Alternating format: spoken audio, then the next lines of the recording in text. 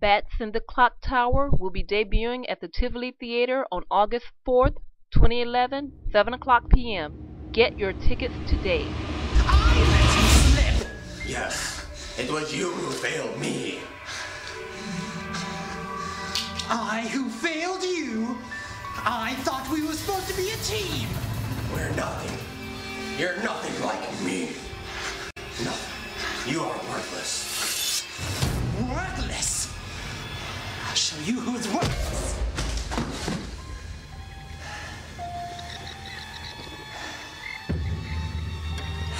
There now. Looks like I'll just have to take care of the bats myself.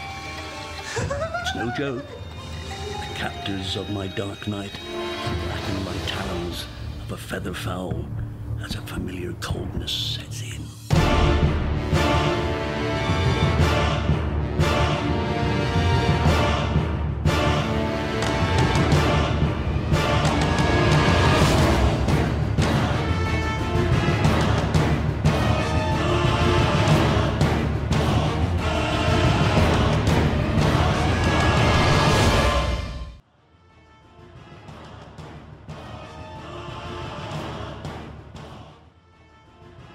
Hello world, and welcome back again to the Benita Show, where we are rolling with Bats in the Clock Tower, all-star leading cast.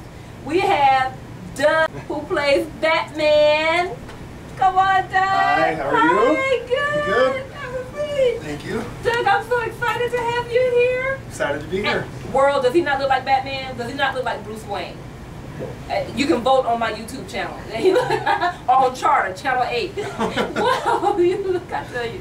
You do. When you walked in, I said, that's got to be the guy playing Batman. Bruce Wayne, wow. Thank you. So how has this experience been for you? Oh, that's a tough question to answer. The experience has been great. There's a lot of ways that I could answer that question, and it's all positive. It's been amazing to be able to play the character that you grew up loving. So. Wow. Yeah. And I got a ton of Batman movies. I have 3 boys, so I got all the Batman ever made. I got Wow. So now, do you do a lot of acting? I did a lot of acting, and I still do some acting. I'm also in school, so graduate school. Where? Getting my Where master's. are you going to school at? I'm at Webster University. Okay. I am too. What are you working on a master's? Psychology for counseling and therapy. Okay. Yeah. We have a lot in common. My undergrad is psychology, and now we're working on master's in communication. Very nice. Yeah. The Benita Show. You know? Nice. But how did you get started in acting? Through friends of friends that were in the industry. Some worked as casting directors. Some worked in the music industry and had friends that were on the film side, and that's really kind of how I got my first break. It was a friend of mine who's in the music industry and still is. He called me and said, hey, I've got this opportunity. You want to be an extra on the film side. And so that was it. And it was the first movie I did as an extra. And it was a ton of fun. It was a long night, and I got my first taste of what being on set for a full filming period feels like. How long ago was that? That was well over 2 years ago. Okay. Yeah. So what movie? It was, the name has changed a few times, but originally it was Edgar Allan Poe's Lightyear. Okay. I played a film extra there, and I met Scott Stoltz at that filming, and a couple of other casting directors, and it just kind of blossomed from there, and made some friends. So. Now, what other films have you done other than Bats in the Clock Tower? I also had an extras part in Logan, which was a Disney film that came out not that long ago. I was also in a movie called Up in the Air.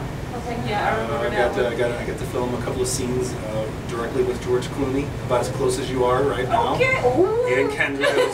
That was pretty awesome. Wow. That was quite an experience. So, yeah. Good for you. Now you got the leading role in Bats in the Clock Tower. Yeah, it's an honor. It really is an honor. The only other role that is, I don't even know if it comes close to this one, but I had a co-starring role in a Monster Piece Theater film with some of the other members that are also a part of this one. But this one takes the cake. Absolutely. I know. Absolutely. And it's awesome. Yeah, it's gonna rock. We watched the trailer right before coming in here, and I tell you, I cannot wait to see it. I cannot wait. Yeah, it's gonna be awesome to see the final product. Yeah, it is. Now, is there any, because you know we're rolling, so is there any last words you want to tell the world? Anything about you want them to know? Any words of encouragement for our artists out there? Absolutely. I mean, I think sometimes it sounds cliche, but if I had to deliver any message, it's that if you have a dream and you really want something and it's in your heart, then go for it. And that's what you do. And you don't let anything stand in your way. And what that means is assessing every little situation as it comes. And there's going to be discouragement, and there's going to be sometimes feelings of lost hope. But honestly, there's not. There's always somebody around you, someone you're friends with, someone that's in the industry that you're working with currently that has that hope for you and it's ready to go. So don't let it stand in your way. Just do it. Doug, those are awesome words of encouragement, man. That's good. That's good. It encourages me. It encourages my heart too. So. Thank you so much. You're welcome. Thank you. You're welcome to come on the Benita Show whenever you want. Okay. You're going to catch yourself on Charter Channel 8. Okay. On the Benita Show. Awesome. Thank you very much. Very much a pleasure to be here. Thank you. Thank you. Welcome. Say bye to the world. Bye, everybody. Bye, world. Doug. And wrap.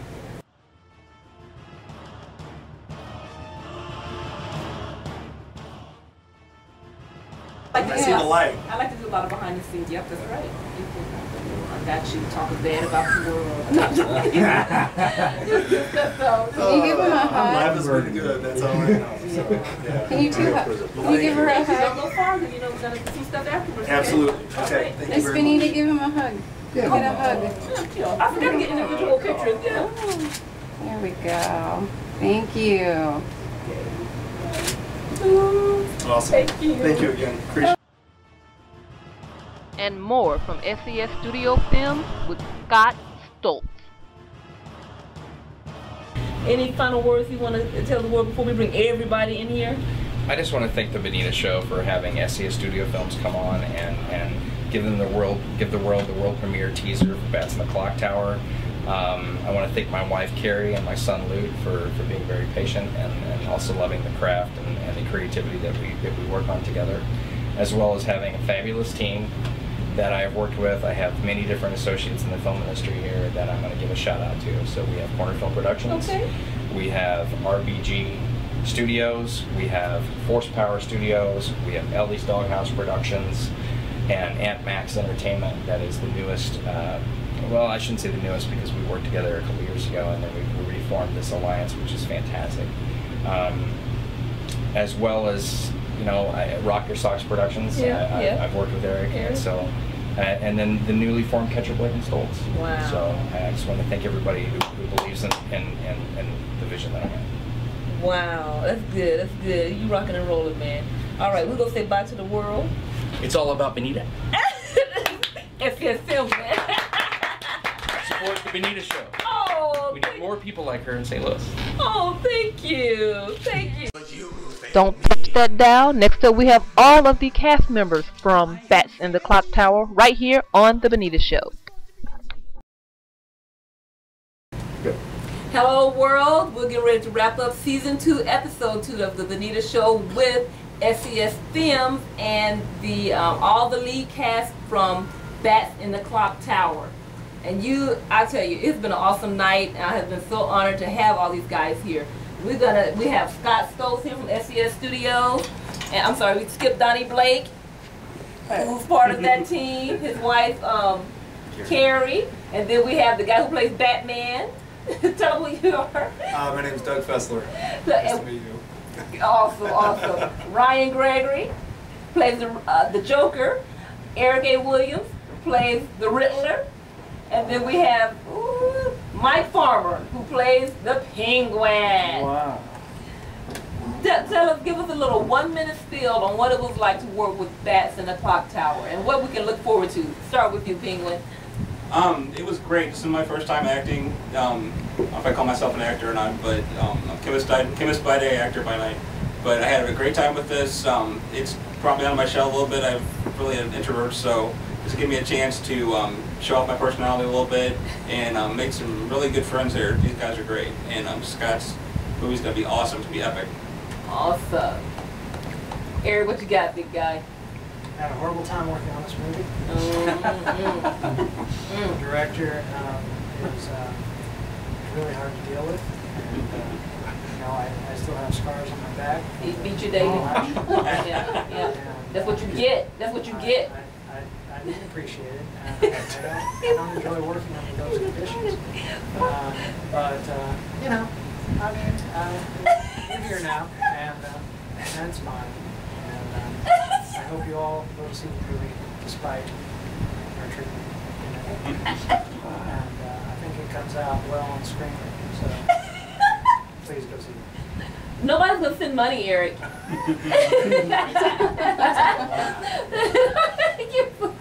Ryan, what you got? We can't all be orange guys, man. I thought we were gonna end up. Please send money because I got beat up. Wow. Ryan, go ahead, babe. Hey, I played the Joker. I had an excellent time on set. We had a great crew. Everybody did an excellent job. Probably the best time I've had on set in a long time. And everybody did a wonderful job doing what they did. I met some great, fantastic friends along the way. And we all just worked as if we worked with each other for years. And it was a great time. And I think a really great place and great setting. I enjoyed myself a lot. Batman? Batman / Bruce Wayne. My name's Doug Fesler, and it was an honor to work on this film. To kind of piggyback what's been said already, the comfort level on set really was natural, and this was by far the most fun that I've had working on the movie set, and I've been on a few of them, and the movie is going to be awesome. The talent, I think, that sits on this couch with everyone that played in the film and the creative vision of the directors and the producers and associate producers is really amazing, and it's going to be neat to see the finished product. So, and I think you're going to like it. All right, cool. I wasn't an actress or anything. I helped with production management, and co-producer and editing and things like that, all the other loose ends. So. And baby wrangler. Yes, baby Superman. That's a lot of hats. Yeah, so I'll be an up-and-coming star one of these days, I guess. He's already a star. He's had a long day. I'm Scott Stoltz with SCSStudioFilmz, and it's been a pleasure to be on the Benita Show, and my son's getting very fussy. But it's been a pleasure. I've had the opportunity to work with some great talent while producing this film over the last 2.5 years. So we tried to feed Eric well and take care of him and make sure that we could keep him as warm as possible if need be, or cooled there if that was the case.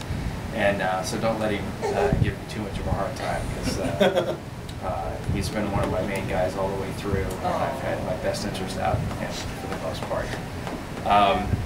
One of the funniest moments that we had that I still remember was the first day on set, and Eric had forgot his lines, and he took off because it was extremely cold where we were at that point, and he took off out the door, and the space they were in had a piece of carpet that was raised up, and we didn't see it, but we could definitely hear, Eric getting laid out on the ground.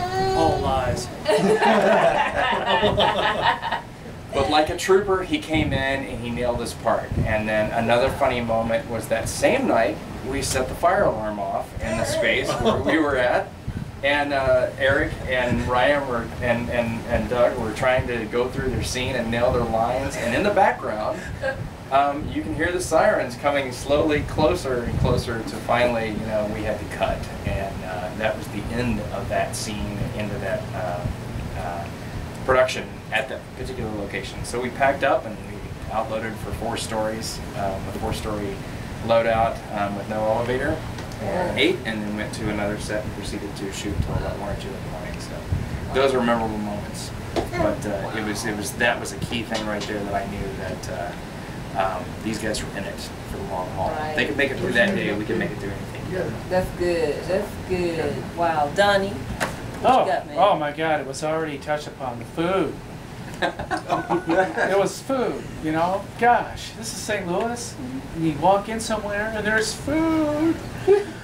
And also, Scott has a lot of cool toys. I was really impressed. I'm not very mechanical, but I know what cool toys are. And for the first time, I'd like to rename the movie. I didn't tell anybody this. I want to call it Batman Gets a Wedgie. Oh,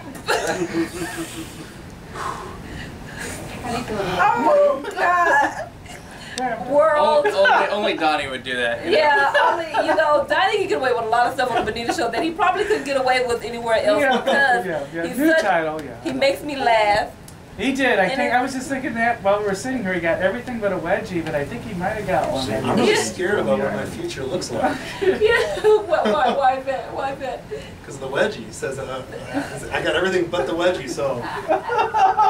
Hey, we're coming for you, Batman. That's fine. I'm usually waiting. So. All right, world.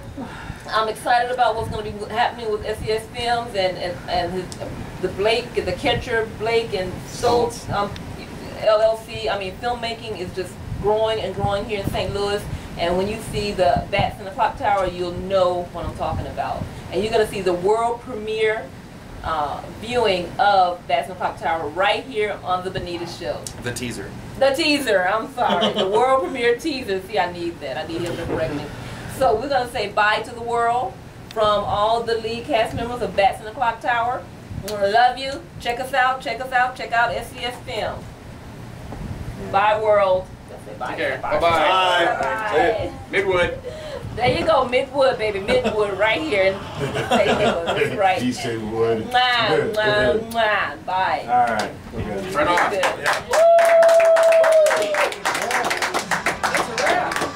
I who failed you. I thought we were supposed to be a team. Get your tickets today to Bats in the Clock Tower, the world premiere showing at the Tivoli Theater on Thursday, August 4th at 7 o'clock p.m. Log on to landmarktheaters.com and get your tickets today. Support your local St. Louis independent filmmakers. No, you are worthless. Worthless? I'll show you who is worthless.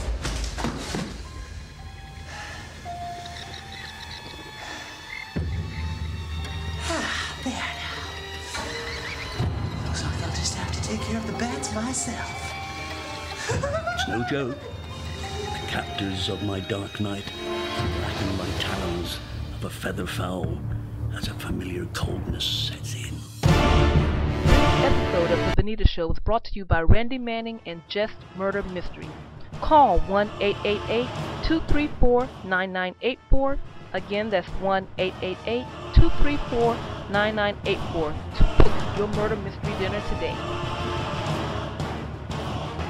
Up next, we have Eric A. Williams, who plays the Riddler in Bats in the Clock. Call it up, Eric. Eric times 3. Put on my show 3 times now. Get that on my show, Eric. Hi, Eric. And then Scott noticed me, and that's how we met. He came up to me in the parking lot, told me all about SCSStudioFilmz, and he's going to be doing a channel on the Reiku, if I'm saying it right, TV.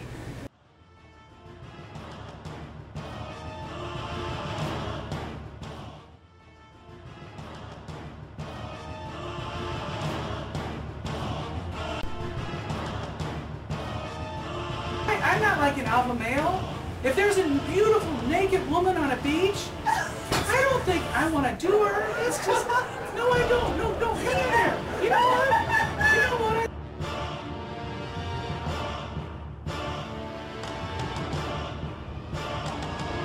Get you where you're coming from. And it's kind of a paid for. We're going to try to treat people the way I want to be treated. 1, 2, 3. That's Benita Show.